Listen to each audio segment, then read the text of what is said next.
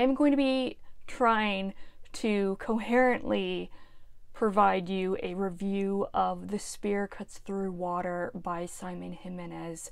This is Simon Jimenez's second novel, and it is his first technically fantasy novel, but it is something that is so defiant in its writing, in its portrayal, that it truly is something extraordinary.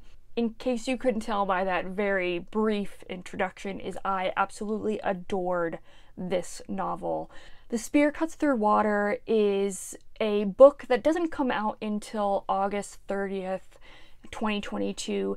At the time of filming this is towards the end of July, I was able to thankfully get an electronic advanced reader copy from NetGalley, so thank you to NetGalley, I guess.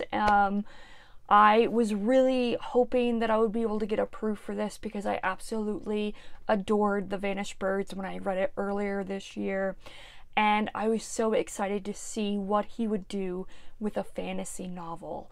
And what he did with this fantasy novel. Like I said, The Spear Cuts Through Water is a fantasy novel, but really, it's only a fantasy novel in name. Its premise is that it follows two warriors as they are on this 5-day journey to shepherd an ancient god to destroy the reign of the standing royal family. And it's so much more than that. What Simon Jimenez is able to do in this gorgeous follow-up to his debut novel, which is The Vanished Birds, is truly astounding. Where The Vanished Birds is a science fiction in name, but it's really more literary and folkloric in its storytelling. This, The Spear Cuts Through Water, is something that is a fantasy that is both an homage to the traditions of fantasy, but also is equally openly and purposefully defiant of the genre. What Simon Jimenez is able to do over this 5-day journey is he's able to make this 5-day journey feel so epic and make the epicness feel intimate and the intimacies feel so epic. And he's not only able to do this through these two warriors and through this ancient god, but he also includes you as the reader, as there is a second-person point of view to this novel that can be, admittedly, a turn-off for some people.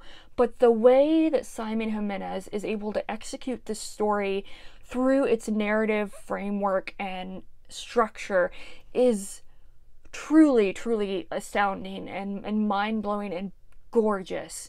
He really sets the expectation through the dedication page itself when he says, "This one's for me."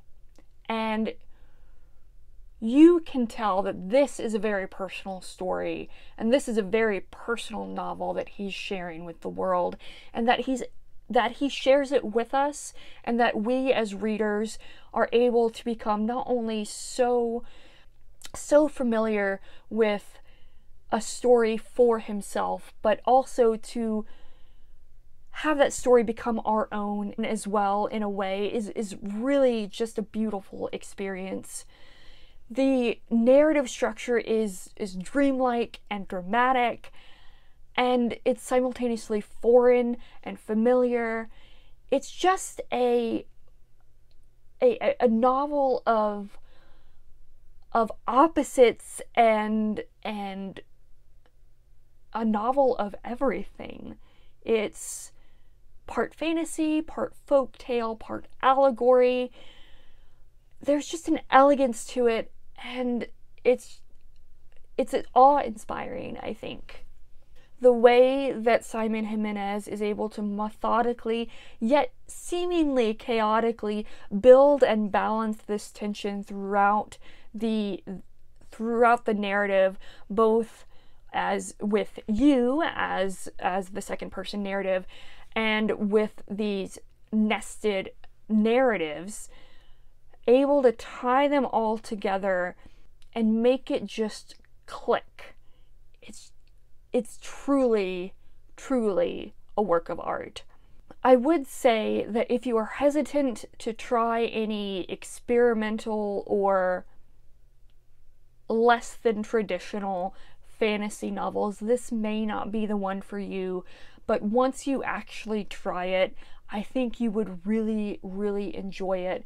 There are some elements to it that are absolutely bonkers, but it makes sense, and it's truly wonderful to read, and I can't wait until it comes out, because I'm going to read it again as soon as it comes out and I get my hands on a physical copy. Hopefully this review makes sense and isn't just me just incoherently gushing, but if you do wind up picking up The Spear Cuts Through Water, definitely let me know. I would absolutely love to hear your thoughts. Thank you for watching this video, I guess, but more importantly, thank you to Simon Jimenez for sharing this wonderful story with us, for writing something for him, but also for all of us.